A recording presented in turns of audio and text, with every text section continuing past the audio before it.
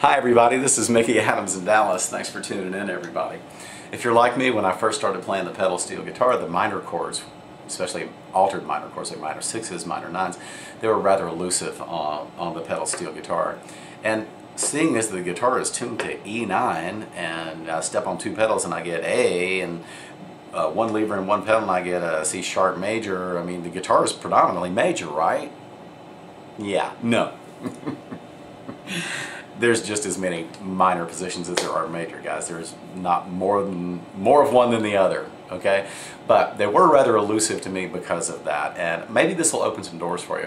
What we're going to do in this lesson is we're going to take a classic rock and roll song that's in a major key. Everything that's minor is actually written in a major key, and we're using its relative six. So if a song is in the key of A minor, and you think, oh, it's A minor to D minor, A minor to D minor, no, it's actually six. The 6th chord in the key of C to the 2 chord in C, which is D minor.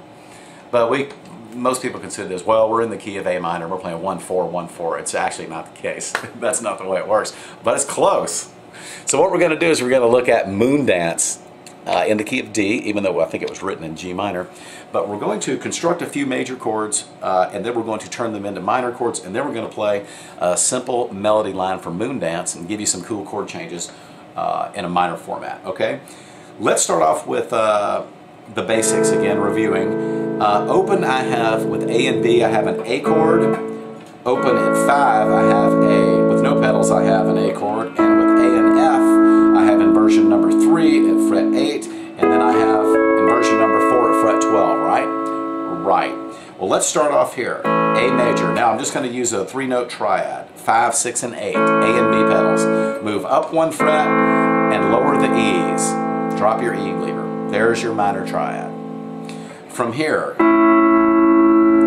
what we're going to do here is we're going to drop back 2 frets and we're going to change our string grouping to 7, 6, 5 with the A and B pedals. There's your minor triad. From here, the only thing that's major in this chord is what the E lever is raising to the major third. It happens to be a C sharp right here. If I lower it to a C, guess what I've got? A minor. Now, since this is a root, this is an A, C, and a C. Now, guess what? I mean, this is an A and this is a C here. If I drop this to a G, what do I have? Well, if I drop the root in an A minor down a whole step, I've got an A minor 7, right? Right. What does that look like to you? That looks like a C major to me. So what do you think the relative major chord for an A is? Yep, C major. So, see this C major right here? Well, instead of using string number 6, let's use string number 7, because that's an A. So now I've got all the intervals of an A minor. That's why they're interrelated. That's where the term relative 6 comes from. Yeah, brainstorm. Okay, from here, D minor, D, A and B pedals. Now there's a dominant 7, and there's the root on the top. Okay, here's where we're going to play, guys. I'm going to give you the chords first, okay? It's D minor, E lever out, to G minor with an A pedal. E major, E dominant 7 with a E lever and a B pedal, and then an A7, and then we're going to suspend it. You hear the progression already, I'm sure, right?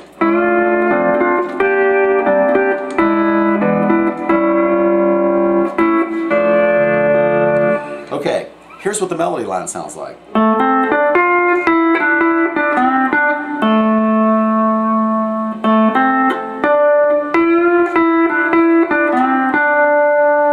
That's our root, D.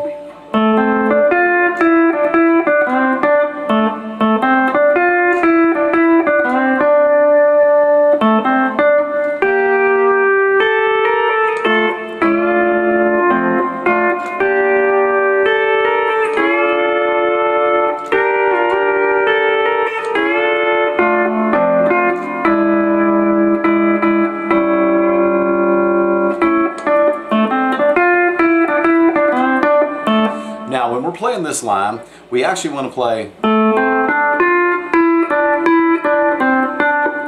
but instead of moving the bar back and forth, what we're going to do is use the pedal to keep our D in line here. B pedal,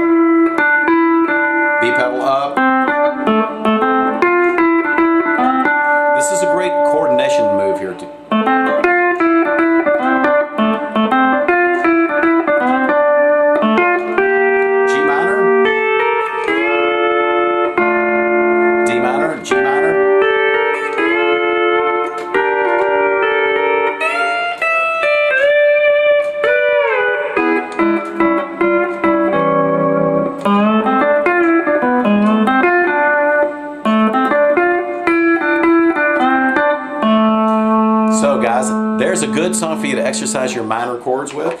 Hey, thanks for tuning in, everybody. Hope this has opened some doors for you. This is Mickey Adams in Dallas, Texas, and we'll see you right back here at the Pedal Steel.